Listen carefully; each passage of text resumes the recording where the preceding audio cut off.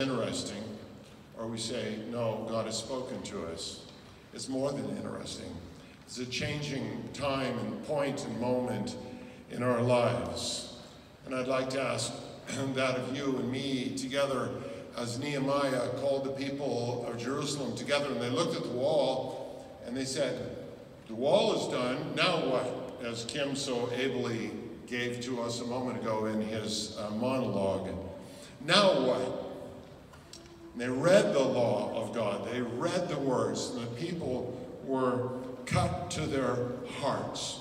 And in a few minutes that I have today, I would like to share something unique that happened at this point. It almost goes unnoticed when you read it, but it's the heart and the core of this passage. You see, they've been through every kind of struggle that there is, and many of us have been too.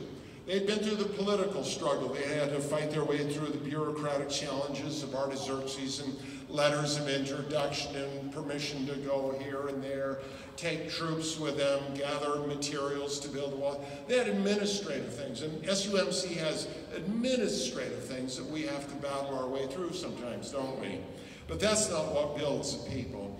They had to get through the competition. There were groups of people, we read about them last week in chapter 3. This group built one wall, and some poor guys had to rebuild the dung wall. What a deal that was. Others got to rebuild the pool of Siloam. They're swimming in the afternoon while the other guys, I mean, it's just not fair. There had to be competition, and there was competition. There was isolation. Only Nehemiah really understood what God called him to at first. He had to explain the entire city. But it's not a matter of communication that builds a wall or a people. It's not a matter of putting an end to the competition that builds a wall or a people. It's not money that builds a wall or a people. And if you read the sections of Nehemiah, you'll see they had money. Some were mortgaging their farms to pay for the wall. Very expensive to build this huge wall. But somebody made the sacrifice, and some made too much, and some not enough. They had to fight their way through that, but that's not what builds a people yet. There was justice. The poor people were overlooked. The out-of-towners were overlooked. The ethnically mixed group was maybe overlooked sometimes. They had to get their justice in order. But that's not what builds a people. At a class divide, they had the city people, they had the urban people. You know how that goes. Urban people, no, they're not quite as good as the rest. A little humor there. But there was a class divide. Rich, poor, city, non-city. And then there were just the plain old enemies. Sanballat and Tobiah. Constantly harassing them, making their lives miserable. So they had to keep soldiers on duty while they built the wall. How would you like to build a wall with your 6-gun at your side? Wasn't any fun. But they overcame all that. They still were not ready. God wasn't done with them yet. You could think that it would be over. The walls would be good because Nehemiah prayed, God, build the walls. And that was the answer to the prayer.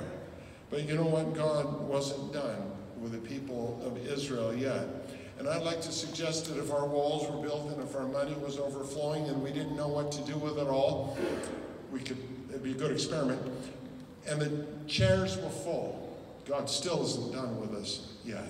There's a bigger problem, a larger issue.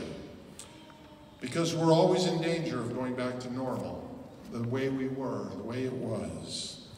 And normal isn't good enough for God. God's reputation is at stake in this wall. That's the passage from Nehemiah 1. That's just why I had it. His name, his covenant, his promise is to look out for his people. And if his people are in disrepair, then something is wrong. And the questioning eyes turn to God. Why aren't they doing better? God can't be unfaithful to his promise and to his people because God isn't capable of being unfaithful. 2 Timothy 2, if we are faithless, don't believe God, don't believe what he says, if we behave badly, he nonetheless remains true because he cannot deny himself. You see, good isn't good enough for God. God's wall isn't good enough. There's one more thing. parted when they heard what God expected, and they wept. And they wept because they know and knew that their hearts were hardened and they had become like their neighbors, cold and cynical and indifferent to the calling of God. And when they heard that, they broke down. And you think, oh, that's good. That's what really changed their lives. Okay, yes, it is, partly, but we're not done there yet either. Because Nehemiah said, go and enjoy the choice foods and sweet drinks that you have prepared for people who don't have anything also. The day is sacred to the Lord. Don't grieve, for the joy of the Lord is your what? Strength. What keeps a people pure? The joy of the Lord. What makes them strong? When they've come through this entire process, and at the end of the day, God says, you've repented. You love my precepts, right? 2 requirements. Love God, watch his precepts. You heard my precepts. You want to keep them and watch them. Great. They repent with all their hearts, and they want to come back to God. Nehemiah says, great. Now, come back with the joy of the Lord. The people gathered together. They heard the word. They loved the word. They loved the precepts of God. And I think that's true of this congregation, isn't it? Amen. Right? That's why we're here. Amen. Doesn't matter if the sermon's great or just kind of ordinary, but you love the word of God. It doesn't matter who says it, because it's the word of God. It's powerful because God says it. They loved God, and they gathered together. What was different on that day? They solved the injustice, they solved the economy, they solved the one. No. Nehemiah says, the joy of the Lord is your strength. And for just a moment, I would like to say a little bit about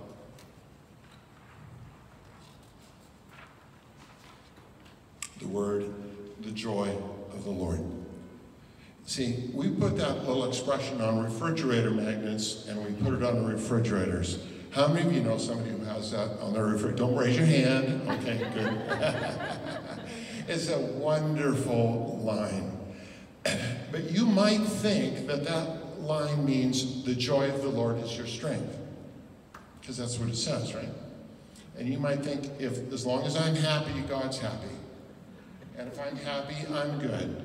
And if I'm happy, the world is good. You'd think that's what that word means. But that's not what that word means. It is a word, the word joy. This particular word, simcha, means when people get together and they praise God and they're enthusiastic. Of the 83 times that you can find it, and I can't hold my microphone up and do this, but see all these pages? These are all the 83 uses of this word. And I want to share a few of them with you to get what Nehemiah meant, what keeps his people strong, and what's going to keep us strong. In other words, I've been at this for a month, and here it is, the payoff for a month's worth of work, okay? Remember this all your lives. Numbers 10. At the times of your rejoicing, there's the word, rejoicing, your appointed feasts and your new moon festivals, you sound the trumpets over the burnt offerings and the fellowship offerings. They will be a memorial before the Lord your God, because I am the Lord your God. You get together, you blast the trumpets, you tell everybody that you love God and your heart is with God. You love God with all your heart, mind, soul, and strength, and you follow his precepts, and God will hear and see you. That's what that rejoicing means. When the men were returning home, Isaiah 18:6, after David had killed the Philistine, the women came out of the towns. They met him with singing and dancing with joyful songs. Now, they weren't just singing happy little songs. That's not the point, that they were happy. Their hearts were torn and drawn to God with all their energy and all their being. David went round and he brought the ark up. We're not going to read all 83 of these, but I just wanted to get you the feeling. They came from Obed-Edom to the city of David with rejoicing. That doesn't mean they were all just happy and telling jokes to each other. It meant their whole heart was turned in worship and praise of God. That's what keeps people strong. 1 Kings 1:40, the people went up playing their flutes and rejoicing greatly. The ground shook with a sound. That's what the word, the joy of the Lord will make you strong, means. It means that you gather together and you shake the place with songs of praise. 1 Chronicles 12:40, David and the leaders appointed brothers and singers to sing joyful songs. And then I'll just read these. Jehoshaphat and all the men of Judah and Jerusalem returned joyfully to Jerusalem because the Lord had given them cause to rejoice over their enemy. They came with singing. They came with all their energy turned to bless God.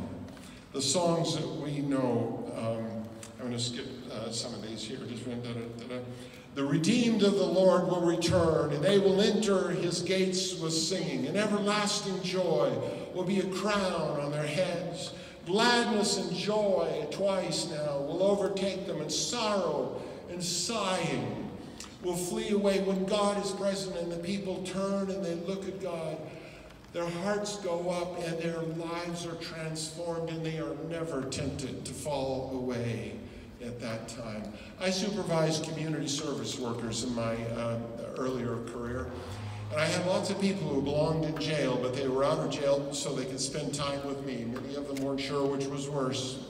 And I can tell you something I learned about people over the course of the years. You'll never get a kid who's happy and rejoicing to commit a felony crime. They won't do it. They're way too smart, because happy people don't do dumb things. Happy people do smart things. And that is their strength when they worship God. How will we be strong as a church? We will worship God. They will go out with joy. They will be led forth in peace. The mountains and the hills burst forth in song, and the trees of the field will clap their hands. And I could go on, but I promised it'd be short, and it is. I'm asking you, build the wall, seek justice, feed the poor, love your neighbors, all of that. Build the wall. But hear Nehemiah, the joy of the Lord, the worship of the Lord, hearing his law, obeying it, loving God, and dedicating your life to worship is your strength. And that's what keeps us. The rest of our service is dedicated to simply this. God is a God of a covenant. He made a promise to watch us and to hear us, to know our needs. He gave his Son as our Savior. And we ask you, come together. Let's renew our commitment. Let's renew this covenant with God and say, God, come rebuild us as we worship you.